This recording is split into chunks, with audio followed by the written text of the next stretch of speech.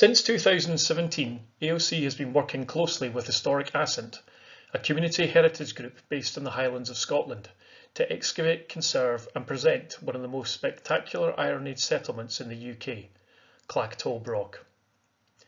Over the last few years, my colleagues at AOC have presented scores of lectures about this project. This lecture is specific to our analysis of the artefacts uncovered during our work. After months of carefully removing stone, we uncovered a remarkably well preserved sequence of floors and hearths.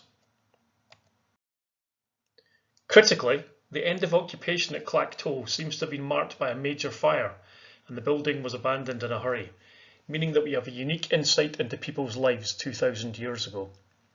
Left behind under the collapsed and burnt rubble were a wealth of artefacts, presumably abandoned on the many floors of the collapsing roundhouse. This catastrophic event provides a wonderful snapshot into an extended Iron Age family's activity sometime between 100 BC and AD 100. Further, the preservation allows a rare glimpse into object types that do not usually survive on many other Atlantic Iron Age sites. Finally, some of the finds give us a very good opportunity to delve deeper into wider questions concerning Iron Age artefact studies such as chronology, agriculture, crafts, decoration and wider contacts. This lecture is concerned with teasing out wider narratives from the Clachtoll artefacts. The next 20 minutes will not be a run through of all the different types of materials and objects recovered. Instead, I want to focus on the main points of interest that can be drawn from the collective material. I should also stress that although I have the privilege of presenting the lecture for this year's Archaeological Research in Progress, what I'm about to present is the result of a collective effort of many individuals, including the two Clachtoll directors, Graeme Cavers and John Barber, and a suite of finds specialists, including Dawn McLaren, Helen Chittick and Anne Crone. It goes without saying, of course, that none of what I'm about to present would have been possible without the amazing community at Clachtoll, the numerous volunteers and the sponsors. Our AOC video that accompanies this conference highlights far more about the archaeology, outreach and conservation at Clachtoll. For now, this lecture is concerned with the artefacts and what they tell us. Let us first turn to issues of chronology. The excavations at Clachtoll are incredibly important for a number of reasons, none more important than the chronology. The dates from the interior deposits form a very tight group between 100 BC and AD 100. This is important as this means that all of the artefacts discussed today were in use and deposited during this short window of time. If this was not important enough, we would also argue that the finds may allow us, at least in theory but not in science, to narrow these 200 years even more. We would argue that what we have left at Clachtoll is actually the remnants of family activities that probably cover no more than 10 to 20 years. This, we would argue, is suggested by the pottery and some stone objects. For example, the total number of pottery vessels from Clachtoll is incredibly small. There can be no more than 20 to 30 vessels. This is a remarkably small number when you consider that contemporary sites like Solis, Dunvillen and Neep had between 200 and 3,000 vessels.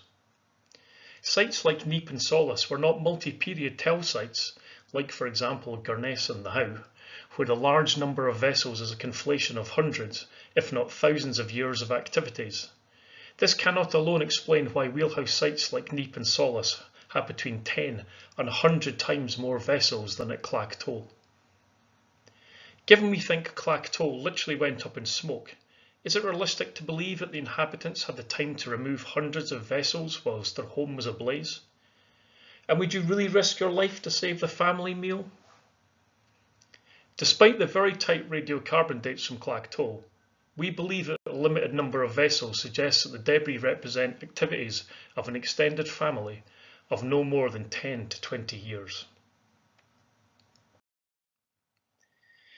This snapshot theory appears to be supported by one of the most iconic finds from Clachtoll, this knocking stone found in the Broch interior. It was used to dehusk barley and was filled with partially processed barley grains. When we discovered the knocking stone, it was packed full of burnt grain, suggesting again that the site was abandoned in a hurry. Thus, although the resolution of the radiocarbon dates does not allow definitive proof, we would argue that the limited pottery numbers and knocking stone grain suggest that we are witnessing an almost Pompeii effect, a snapshot of an Iron Age family's life. If this is true of the pottery and knocking stone, it is probably the same for all the other evidence found inside Clachtoll Broch. If true, what I'm away to describe are the artefacts and activities of one family generation living and working together in northern mainland Scotland around 2,000 years ago. Let us begin then, quite literally, by turning the lights on. A large number of stereotype bowl-shaped vessels were found. These vessels are often found at Iron Age sites across Scotland, but the number found at Clachtoll is unusually large. No two examples are the same, and this may reflect the individual styles of those who made them. The distribution of the vessels within the Broch and the damage some of them sustained suggest they were being used or stored on the upper levels of the Broch when the structure collapsed. These objects have traditionally been interpreted as lamps for giving light, and samples collected from some of the vessels produced evidence of beeswax. Interestingly, lots of wooden splinters were discovered during our work, mostly of Scots pine. They may have been the result of chopping wood for kindling. However, the tips of some are burnt, suggesting that they may have been used as tapers for lighting, a bit like candles. In the early modern period, splinters of resin-rich pine were used as fir candles. About 50 pine splinters, all burnt at one end, were found at Oakbank Crannog in Loch Tay, testifying to the use of this practice in the Iron Age. The fir candles may have been lit with the aid of striker lights, which we also found, the stone objects used for creating sparks to ignite fires. Now we have illuminated the Broch. What were they doing inside the circular walls? Many of the finds were, unsurprisingly, related to agriculture, food and drink. 8 rotary querns, used in the processing of grain to create flour, were found, and many showed signs of having been very well used. Worn and broken examples were later used as paving stones.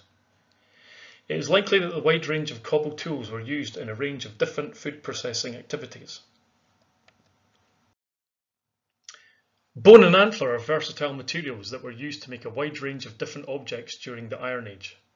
The community at Clachtoll took advantage of locally available materials, creating objects from the bones of the sheep, goats and pigs they reared, as well as the antlers of wild red deer. Whalebone, likely scavenged from the local beach, were also used.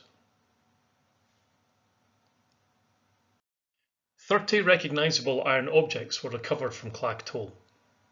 The assemblage is unusual in many respects, not least due to the quantity of very robust iron objects that survive, a rare occurrence on Atlantic Iron Age sites.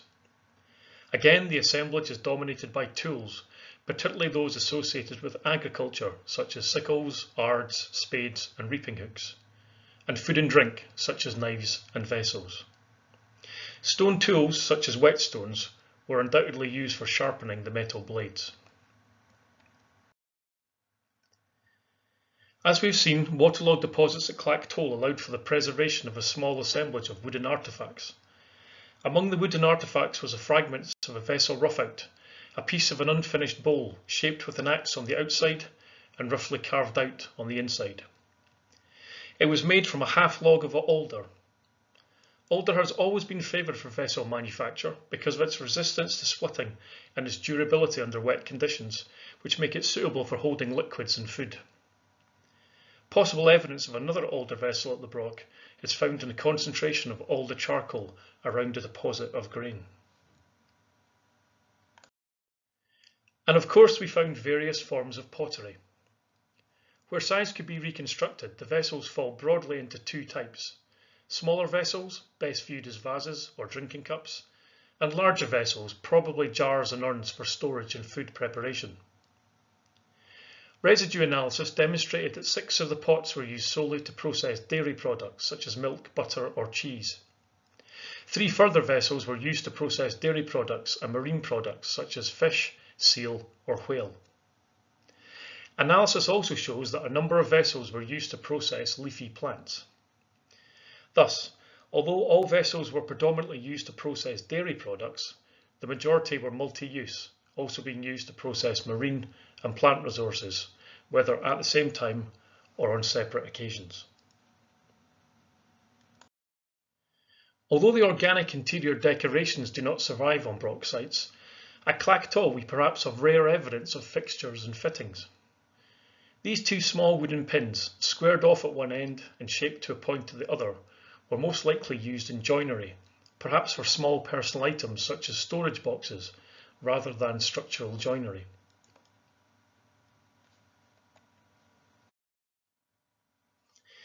The artefacts from Clachtoll also show that the inhabitants carried out a range of crafts. Spindle whorls tell us that individuals spun fibres into yarn, and the discovery of a number of unfinished roughouts suggests that the whorls themselves were produced at the site. Many of the iron objects are associated with crafts, for example, shears for the processing of hides and fleeces, and axes, adze and a possible chisel for woodworking. A variety of crafts and activities are also indicated by various bone and antler objects. Many are related to textile production, such as needles and these long-handled combs. Others were tools for preparing hides to make leather. Again, a number of unfinished objects were found, like this toggle, telling us that bone and antler objects were being made on site. We've also analysed traces on the surface of the bone and antler objects to understand how they were made. Tool marks show the use of iron tools such as axes or cleavers, saws and fine blades. The objects were then shaped using pumice or sandstone. The perforated needle shown here, for example, is covered with irregular scratches made during the manufacturing process. Though perhaps not the most aesthetically pleasing, this bone object tells us a great deal about on-site activities.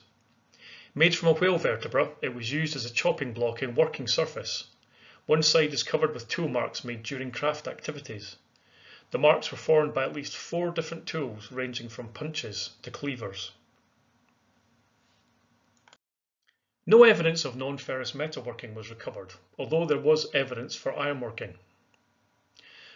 Over 3.5 kilograms of vitrified material, or slag, was found. The association of ironworking with Brochs is well attested elsewhere, but the Clachtoll assemblage is completely atypical in composition, representing only parts of what appears to have been a very inefficient smelting process. Most Iron Age sites have evidence of smithing, that is, the secondary working to create actual tools and objects. The Clachtoll assemblage is related to the primary extraction of the actual metal from the earth. No evidence of in situ metalworking within the Broch itself was indicated, suggesting that although ironworking was taking place in the vicinity prior to or during the occupation of the tower, the slag must have been, for whatever reason, brought into the Broch. Whilst many may view this as some form of ritual deposition, the material may simply have been brought in with other material and spread across the interior space as flooring or levelling material. Dress accessories are among the most intimate of objects discovered on archaeological sites. They conjure up images of the people who wore them. 5 pins were found on the site, 3 of bone and 1 each of copper and iron. These pins would have been worn as ornaments, fastening together cloaks or other garments. Decoration was clearly important to the inhabitants. All of the pottery vessels had decoration of some kind, including applied, such as various cordons with roundels and bosses, incised, or impressed with pointed tools, or, as in here on the left, a ring-headed pin. The vessel on the right is particularly elaborate, decorated with a variety of techniques, including an applied cordon that mimics wheat. Many of the whorls from Clachtoll were decorated with a series of incised lines. Similarly, the steatite vessel was adorned with linear decoration, another glimpse of Iron Age aesthetics. A standout object was this whalebone pommel, A pommel is a rounded knob fitted to the end of the handle of a sword or dagger. While no traces remain of the metal handle and blade, its small size suggests it was from a dagger. Similar pommels have been found in other brochs and in wheelhouses across the northern and western Isles. The pommel from Clachtoll Broch, therefore, probably points to a wider network of contacts beyond the site in its immediate local area. And so too do other objects. Although most of the querns from Clachtoll were made from locally available stone, some examples were imported from further afield, demonstrating the networks of trade and contacts enjoyed by those living in the broch. The pottery also gives a very good opportunity to delve deeper into probable links with other sub-regions in the Atlantic area. For example, are the types and styles more akin to the Hebridean Skye tradition or to the Caithness, Orkney, Shetland sequence? As part of the wider analysis, every published pottery assemblage from 1000 BC to AD 400 from across Atlantic Scotland was assessed, and it is clear that the Clachtoll pottery is more akin to pottery from the Inner and Outer Hebrides, with striking parallels with pottery from Ballyvullen, Doonvullen, Baylone, Bailshare, Hornish Point, Kilfedder and Achir Darkmore. The pottery is entirely different from that recovered from Caithness and the overwhelming majority of the Northern Isles, and, perhaps unsurprising given the location, indicates that the inhabitants of Clachtoll were closely associated with their Hebridean neighbours in a way that facilitated transfer of pottery ornamentation motifs. In a very real sense, the artefacts from Clachtoll are of a mundane, domestic nature.